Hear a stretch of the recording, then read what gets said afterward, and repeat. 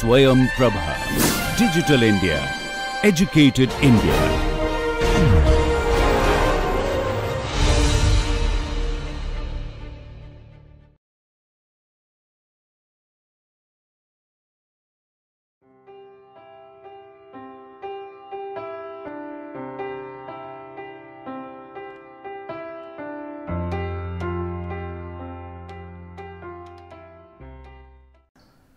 Hello, welcome.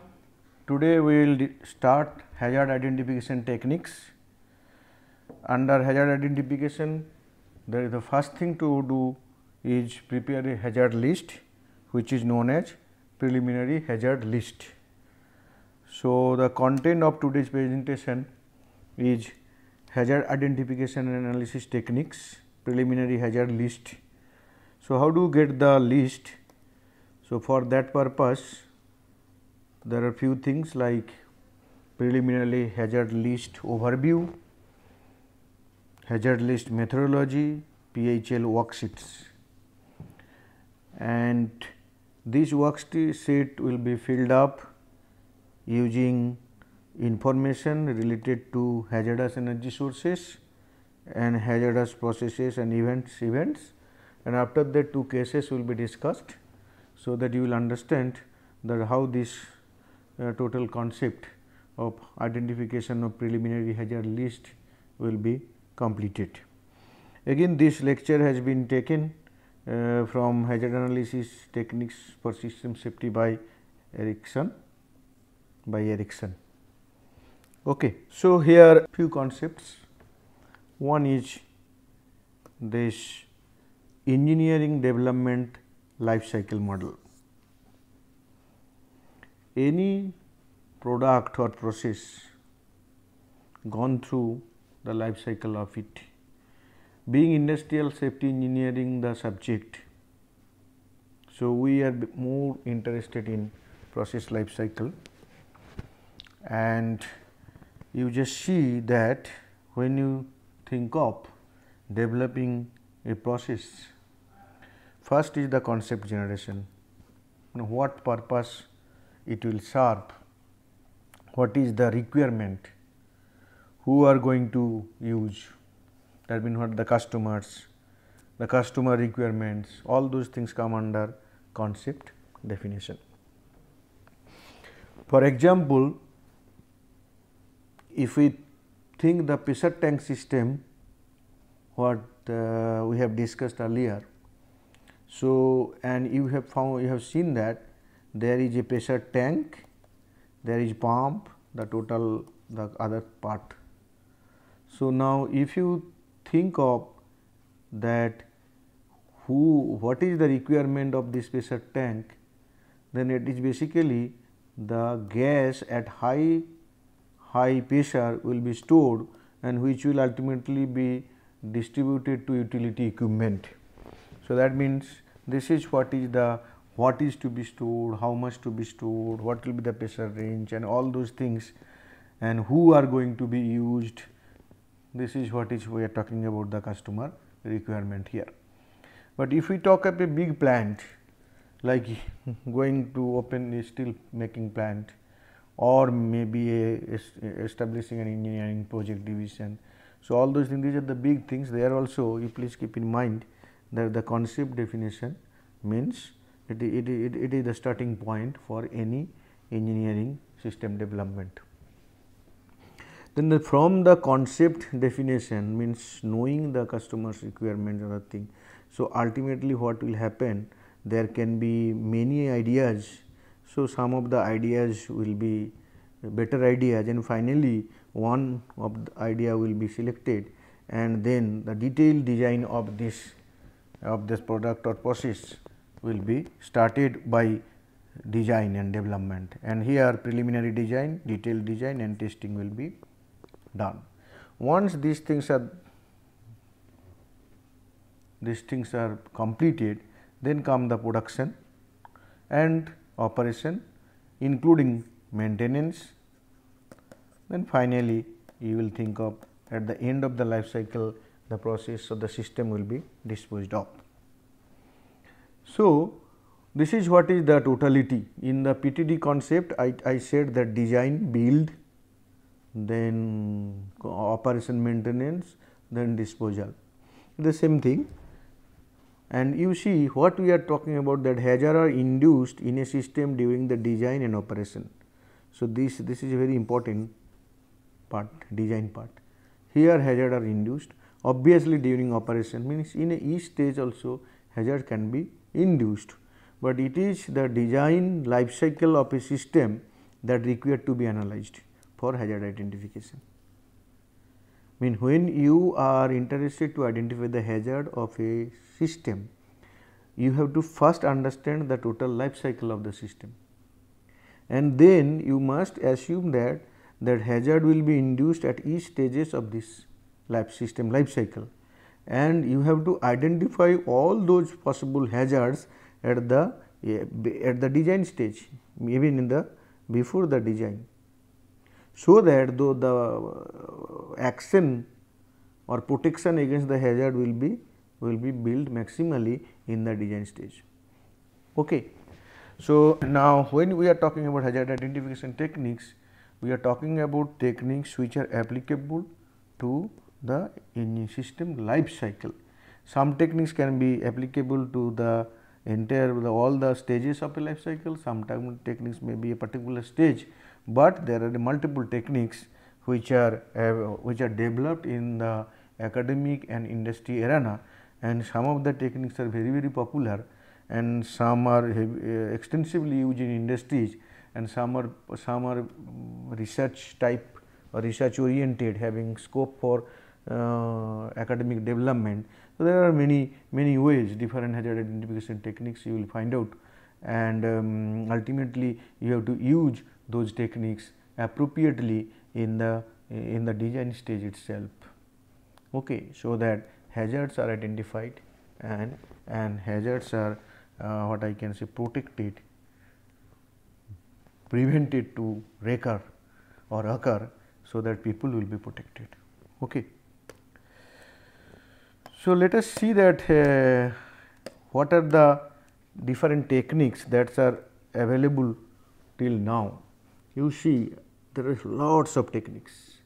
I am naming a few: preliminary hazard list, preliminary hazard analysis, safety requirements criticality analysis, subsystem hazard analysis, system hazard analysis, operations and support hazard analysis, health hazard analysis, fault tree analysis, failure mode and effect analysis, fault hazard analysis, functional hazard analysis, sneak circuit analysis, software sneak circuit analysis, Petri net, Markov chain, barrier analysis, bend bin analysis, so many, software hazard analysis, and so far I know that there are more than 50 hazard identification techniques already available in the literature. Why such a huge number of techniques? The reason is in the context of its application. So, some techniques are applicable in a particular context, in a particular design stage of the system life cycle, and the commonly used techniques what I have come across so far, I have seen that what if checklist is heavily used, preliminary hazard analysis is used, HAZOP, failure mode and effect analysis, failure mode effect criticality analysis, fault tree analysis, and then event tree analysis.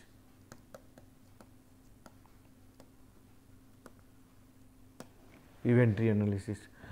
So, these are the few things used mostly, and other techniques like your hierarchical task analysis HTA, which is hierarchical task analysis. Okay. And including human error analysis,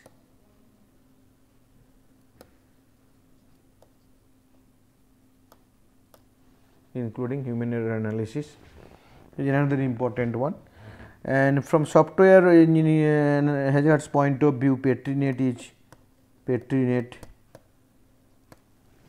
Petri net is used, Petri net analysis. Okay. So, the logic behind so many analysis techniques, identification analysis techniques, I told you that you just think of a system, engineering system. You will find out that the system comprises of human, then machine, environment, software. So, human, machine, environment, software. Obviously, there will be interface between them. So, interface between them will be there. Okay. So, now what are the techniques which are applicable to machine related hazard analysis, then environment related hazard analysis, software related hazard analysis, human related hazard analysis. You think of a boiler, there is a process going on. You think of a chemical reactor, some process going on. So, that means that there will be another one is that another category is process. So, what are the technique that will be used for process hazard analysis? Okay. So, second thing is that a system will be composed of several subsystem, system to subsystem, several subsystem, then several subsystem, then finally the components will become. So, a system will be composed of several subsystem and finally a lot of component, all those things. So, you may be, when we are talking about the hazard analysis, obviously the first thing is the system hazard analysis. So, that means now you can go by system breakdown structure, you find out the system components by system, subsystem, subsystem to component level breakup, and then at the component level find out the hazards, then at the subsystem level find out the hazards and subsystem level hazards, and finally aggregated all will give you the system level hazard. Okay. So, that means at what level of hazard identification and analysis you are doing, that also dictate what kind of technique you will be using. So, that means essentially what I mean to say that it is that the which part of the hazard is considered, which part of a system, and second one is basically that what level of analysis you want, level of analysis you want, and depending on the two, what will happen, you will choose. For example, what if and preliminary hazard analysis, these are very much used for any kind of things like human, machine, environment, process. It is maybe at the total system level or maybe at the component level it is possible. Hazard and operability studies, it is mostly used in process industries, HAZOP. Failure mode and effect analysis, which mostly used for machine and equipment related items. Fault tree analysis, when you want to dig down to from the top level events to the basic events, means suppose system level failure to the component level causes, then like system breakdown structure, there will be the system failure also will be understood through different why analysis with gates and symbols, that will give you fault tree. So, fault tree is a little higher level analysis, it can be applicable to everything. Event tree, fault tree, then HTA and human error, that human hazard analysis, Petri net for software hazard analysis. So, when you think of that environment contribution, there is environment related analysis.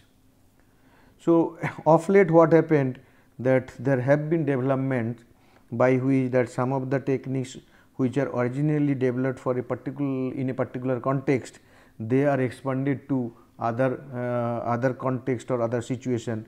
For example, the HAZOP can be used in maintenance also. So, that is known as maintenance operability studies. So, in that sense, the that is why there are so many hazard analysis techniques are there. We are not able to tell you all the techniques, but some of the techniques we will be discussed, and today in this particular lecture I will be discussing this preliminary hazard list. So, keep in mind there are multiple of techniques, those are known as hazard identification techniques, sometimes we say hazard analysis techniques also, but whatever may be, hazard identification is the first stage, then followed by hazard analysis, and in any system there will be either process, it can be a chemical type continuous process, can be a discrete type process also. So, there will be set of several equipment or machines, there will be they may be software controlled, may not be software controlled. So, there will be people, that means human intervened system or subsystem or component, or maybe automated or semi automated system, subsystem and components. So, depending on where you want to concentrate, if you are concentrating on human error, it is better you follow a hierarchical task analysis followed by any of the human error analysis techniques. So, we have some lectures on human error analysis in the later stages. Similarly, if you are interested to know most of the equipment type of hazards like your pump, motor, conveyor system, so then perhaps this failure mode and effect analysis will be a better one. If you think no, your system is process oriented like a chemical, like your petrochemical industry, like oil and gas industry, like even in steel making, there are different kind of continuous processes are there, where the process parameters are known and their design intent are known, and they are designed in that manner. So, and through piping and instrumentation diagram PNID, PNID, that the total system can be explained. Under such situation, HAZOP is wonderful. Okay. So, these PHA or PHL, PHA, HAZOP, FMEA, all those things basically they can be applied at the system level, also subsystem level. So, but depending on the quantum of the system, if it is a very large system, it will be intractable. So, you have to break the system into subsystem to component level and then apply. By saying this, I am not saying that you do not go for other techniques, you may go for other techniques. There are recent many techniques gradually are being developed, but this is a guideline. So, my guideline is, when you are dealing with a process where the pressure, temperature, flow, current and all those process parameters are available, their design intent are known, their operation details are easy to are captured. So, I think the process deviation, parameter deviation will be a better measure, go for HAZOP. Suppose you are dealing with a conveyor system or a crane or any discrete machines like in the workshop what we see, then it is better you go for failure mode and effect analysis. Okay. Suppose you have done the PHA, HAZOP, FMA at the maybe system or subsystem level, and you want to further dig you found out the top level accidents that can happen from this analysis, and you want to further dig down to the root cause level, this fault tree analysis will give you wonderful result. Okay. So, this is the basis for why so many techniques are developed, and you find out which of the techniques will be better suited for your system, for your subsystem, for your component. Even component can be further broken into parts to identify the failure modes. Okay, I think it makes some sense. So, let us go to preliminary hazard list. So, first what I will do, I will give you the steps, what way you will do, and then with example I will show you that how I will demonstrate the steps, and then finally what is that you have to develop your own case. Okay. I do not know your background, because from which discipline you are coming from, but please remember the domain knowledge is very important. So, the techniques and the examples I am giving to you, where technique is domain independent, but the examples are domain dependent. It is not that I am taking examples from all pervasive sectors, all industries. It is basically a particular some industry problem we will be discussing. But if you are, suppose you are from a civil engineering department, civil engineer, then you have to find out a civil engineer domain where you are going to use this technique, and accordingly you have to translate, you have to use this domain independent technique into your domain based on the examples as a guidelines. Okay. Thank you. Let us see that what you require to know for doing PHL. Please understand design knowledge. By design knowledge, what I mean to say, you must know your process or the system, better word, we will be using the word system because it encapsulates everything. The system breakdown up to component level, parts level, the function that each of the components will perform, the interdependency between the components, then subsystem versus subsystem, system versus subsystem, the cross functional dependencies, all those things. Then what are the parameters that are applicable, what are their design intent, are you can you just represent it schematically, when operation starts, how it starts, what are the operational sequence. So, what are the all those things, operation maintenance, all those actually things, how it will be performed, those will come under design knowledge. So, design knowledge is very important. If you do not have the system knowledge of system design, then you cannot break it up to component level, and if you do not know the component level functions, the subsystem level function also you will not be able to understand. So, that is design knowledge, and it is a vast thing, but suppose if you are a mining engineer, then I understand that you know the methods of that mine design, maybe it is underground or open cast. If you are a metallurgical engineer and working in a steel plant, I am sure that you know the design of blast furnace. Okay. Suppose if you are a mechanical engineer and handling maybe the overhead cranes in a factory, then I am sure that you have the knowledge of crane. So, that is what I am saying, that the design knowledge is you must have. Apart from design knowledge, the second thing you must have is the hazard knowledge. By hazard knowledge, what is hazard and how hazard is ultimately converted to accident through different initiating mechanisms, all those things we have discussed so far. So, it is now imperative to say that you are in a position to know that what is hazard, and after going through all the techniques, definitely the hazard knowledge will be improved, but at the basic level whatever I have discussed so far, that you must have, and you must be able to understand what are the hazardous sources, that is hazardous elements, and how the hazardous sources will ultimately occur through different initiating mechanisms, and then finally target and threat. So, those concepts for the domain where you are working in. So, that is important, hazard knowledge. Another important one is the lessons learned. The system for which you are interested in designing. Okay. So, there what you will find out?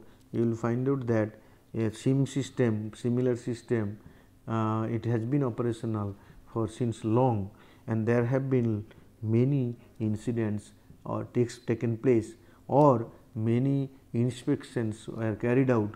So, as a result, a good set of vocabulary is available with you, the data is available with you. Maybe you have already designed similar system, and or some that your company is having this, then what will happen ultimately. So, when you are talking about design knowledge, already you have learned from your previous design. So, that is also lessons learned. So, all those things you must have. Unless you have these inputs, it is very difficult for you to do any kind of hazard identification, and as such safety engineering will be impossible for you. Okay. So, as a result, you all will agree with me that it is not a independent work, it is a teamwork, and the team comprises maybe design people, operation people, maintenance people, safety experts, analysts, so many. Okay. So, what will be the output? Output will be hazards, mishaps means accident, what are the safety critical factors, and causal sources. In other sense, I can say this will give you the safety domain ontology will be where data safety either through these inputs. I am sure that from hazard analysis target threat, the domain ontology you will be able to prepare. That is what is my outputs. So, how do you do it? What is the process? Process is your design knowledge will be compared with hazard knowledge and then identify possible hazards. Design knowledge will be compared with the lessons learned, identify possible hazards and document process. So, that means hazard knowledge and design knowledge will be compared, design knowledge and lessons learned will be compared. So, these two will be compared and these two will be compared, and you will be finding out the gaps, and then you will just continue. Okay.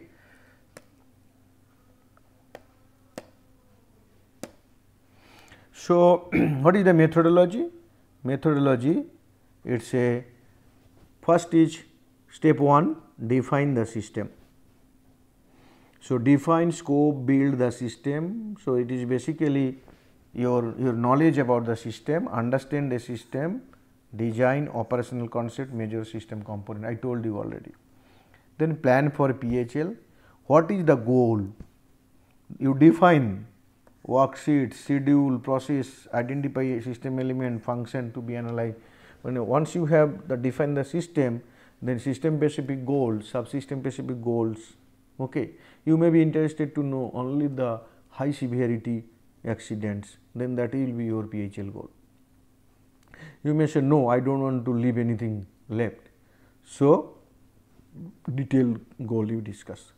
Then select team. If you do not have team, you cannot do it.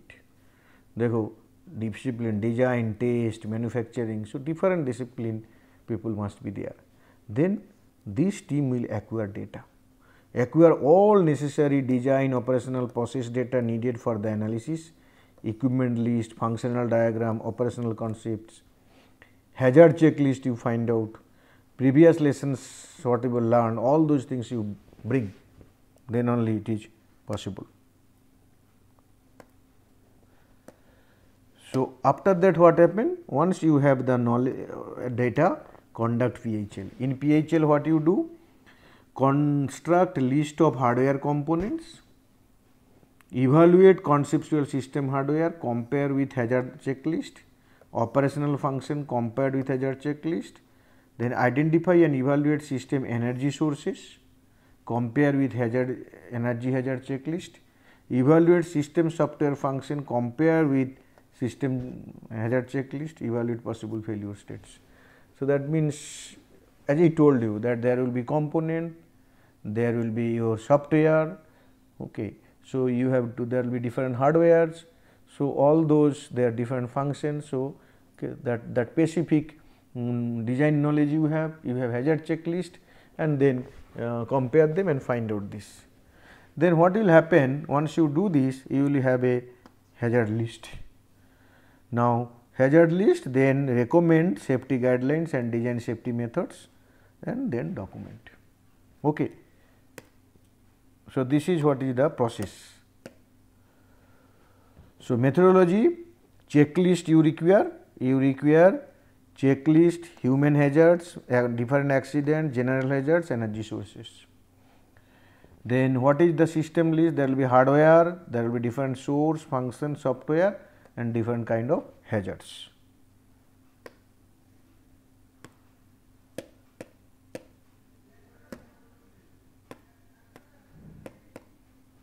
Then you have a documentation table. The table is like this. You see preliminary hazard analysis, system element type, what kind of it is, it's a equipment, it's a process, whatever may be. Then you number them, then what item name, system item name you write what are the hazards, what are the hazard effects, and comments. Okay, these things you have to prepare. This is what is hazard list. I will give you one example, and before that I said that you must have the hazard checklist. Here we are basically looking into hazardous energy sources. You see that starting from fuel, propellant to nuclear and cryogenics, there are 22 energy sources. I have taken this from this book, Kumamoto and Hanley Probabilistic Risk Assessment. Similarly, you will find out that there are different hazardous persistence events. It can be acceleration, can be contamination, can be corrosion. So, that means you require to have checklist. The checklist related to everything, and then design knowledge will be compared with hazard knowledge, and design knowledge will be compared with lessons learned, and follow the checklist, find out the gap, document it, and the documentation form I have already given to you. It's a very much your domain knowledge specific. Let us see this. What is this? It is S missile system, weapon control system, and then is missile system. I have taken this from the Ericsson book. So, suppose this is the total system, S missile system. It is two subsystem, weapon control system is this, and this is the weapon missile. Now, again if you further break down the missile, there will be overhead, there will be battery, there will be computer, destruct, fuel, rocket boosters. So, these many components are there, 1, 2, 3, 4, 5, 1, 2, 3, 4, 5, 6. Okay. So, these similarly, if you see this one, this can be further broken down also. Now, what is required? If you want to really do you must know not only this, you must know this. What is this? You see intended equipment list. The missile is all components, weapon that control system components, what are the functions, what are the energy sources applicable, and what is the stage, different stage. So, and when you basically talk about missile launching, you see that there are different phases. That is what we are saying, that system knowledge. You take your own system, are you able to break in this manner or not? If not, then you are not fit to do it. Then definitely you see that in the team somebody else is there or not. So, you make the team in such a manner that they will be able to do it. So, missile launch is missile storage in land storage site, missile transportation to ship, missile storage in shipboard magazine, missile installation in launch tube, missile in standby alert, missile launch sequence, missile flight to target. These are the different phases. How the PHL is used, just I am showing you the documentation part. You see, system hardware is the system element type. That means you are first going through hardware, then software, humanware, environment. So many things will be there. Na? So hardware, system, missile structure. This is my list 1. What are the hazard? Missile body breaks up, resulting in fuel leakage and ignition source causing fire. Then hazard effect is missile fire. So the missile body breaks up, resulting in fuel leakage and ignition. So that means hazardous element and initiative mechanisms are told here. Missile body, because missile structure is the hazardous element. What will happen? It will breaks up, resulting in what? This once this breaks up, fuel leakage, ignition source, then fire will take place. Fire. Who are target? Definitely the people and the property. And comment mean in which operation time, in the ground it is happening. Similarly, the same system element missile structure will be having another list. Missile body breaks up, causing missile crash. So causing fire and another is causing crash, missile crash in the during flight. During ground operation this will take place, during crash this will take place. So in this manner you will, once you go for one hardware to another hardware like missile engine, then engine fails to start, incorrect target, unsafe missile state and fuel release. This is the comment.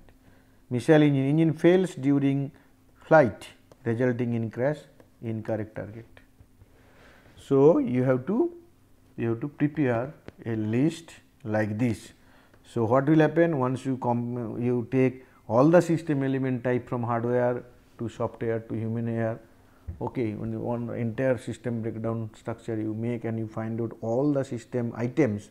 So for every system item you may have one or multiple hazards, and all those things once you list for a system, it may be hundreds of hazards will be there. So that is important, that list we want to find out. So for this system there will be many more hazards, but I have shown only this only 1, 2, 3, 4, but the list is very long. I request all of you to go through this book written by Erickson, and you will find out very interesting book, and lot of explanations are also given for this. Now I will give you one case what we have done. It is a basically material handling case in a steel melting shop. Other I can say in a steel plant, there is from blast furnace through torpedo, hot metal from blast furnace by torpedo, hot metal, blast furnace, liquid metal, very hot, more than 1000 degree centigrade. So that what will happen, hot metal from blast furnace by with torpedo, it will come here, and then there is a transfer ladle, hot metal unloading from torpedo to transfer ladle. Then hot metal transfer by IIT crane will transfer this to desulfurization unit. Desulfurization of hot metal by injection of CaC2 and magnesium Mg, that is happening here. And then what happen after desulfurization, that slag will send for recycling, but the desulfurized hot metal will transfer to by IIT crane to converter, that is steel melting shop. So conversion of desulfurized hot metal to steel to that BOF. Okay. So basic oxygen furnace. So then further, so this is what is the total that hot metal handling in a steel plant. So that other one, that a crane is IIT crane is used. Suppose we want to do the preliminary hazard listing for this, then what you require to do with reference to material handling, you must know what are the components or what are the different system types. First of all, hardware based, if we, it is mostly of hardware type. So, torpedo, ladle, then crane, then definitely desulfurization, then SMS. So, all those things, and SMS and desulfurization, there are some processes taking place. There will be obviously, when you talk about crane, operator is there are software also in between, some program will control. Okay. So, for the time being, I will just show you suppose torpedo, what way we can do this. So, see, system item is torpedo, system item is torpedo. Now, hazard, this is additional thing we have added, but from here you can see hazard, that fuel leakage, then what are the hazard effect, engine fire, possible human deaths. So, in this manner several hazards are identified, that is what is the listing of hazards. So, to make it ease of identifying the energy, different kind of energy are considered, like chemical energy, thermal energy, mechanical energy. It all depends on your knowledge, you can do. So, the basic documentation framework what I have given, that is fine, but apart from this also you can augment it. There is no hard and fast rule that will be used, but please keep in mind that hazardous element, initiating mechanisms, target and threats, the entire path that must be completely enumerated for every system item. There will be multiple such hazards. So, here 1, 2, 3, 4 like this. So, many hazards we have identified. See, this is torpedo, then ladle and crane, converter, so many things. Okay. So, let me conclude what you have learnt here, that we said that there will be different techniques, more than 50 hazard identification techniques are available, hazard identification technique. It is not that all techniques are applicable everywhere. Broadly, there will be process hazard, there will be equipment or machine hazards, there will be human hazards, there will be software hazards. These are broad things, these are important. So, you have to, and another important one is that system knowledge. So, system to subsystem, then subsystem, and finally, maybe all the components. This structure is very important. So, there in the system there will be definitely hardware point of view, then process, equipment, software point of view, software will be there, human will be there. You have to first identify, maybe you do this kind of breakdown and finally at the component level you come. Otherwise, you can do also, suppose you consider the hardware, find out that every hardware item how it fails, what are the hazards available there. So, what are the hazards there, then it is better to have the checklist. So, mostly in large plant with high risk, the energy is very important one. There are energy sources starting from your gravitational energy to high level energy like your explosive, all are available there. So, all hazard, when you take a hazard, a system item and compare with the energy sources, you first see that what kind of energies are sourced there. And then if you have the functional knowledge of that system item, and if you know that how that system item is interlinked with other system items also, so then what happen, you are in a position to find out the initiating mechanisms. Few initiating mechanisms related to the system item only, but few are dependent on maybe other things, but whatever may be the thing, that system item one identified, then all the hazard, using hazard checklist and hazard energy sources, you will be able to find out identify the hazardous elements, and using the hazardous process and element, the initiating mechanisms can be identified. And obviously, because of your the system knowledge and operational knowledge, you will be in a position to know what is the target and threats. So once you do this, then your hazard list is ready. For example, suppose I take a system. Okay, there are suppose 5 hardware item, suppose 2 software, and let it be 1 operator. So, a 5 hardware item, maybe every hardware item there are let be 6 number of hazards. So, that is 30, need not be everything has 16, someone 5, someone 6, like this, the 30. For 2 softwares you may get another 20, for 1 operator you may get another 5. So, maybe 55 hazards you will find out. By hazards, 55 hazards, I am talking about hazard triangle. So, 55 hazard triangle you can develop. Okay. So, this is what is hazard list, and I hope that it makes sense, and because we have shown you 2 cases also. If you are not able to understand, you just repeat the video and go to the case again, pause there and see that what is written, and in this way you will definitely learn the hazard list. Okay. Thank you very much.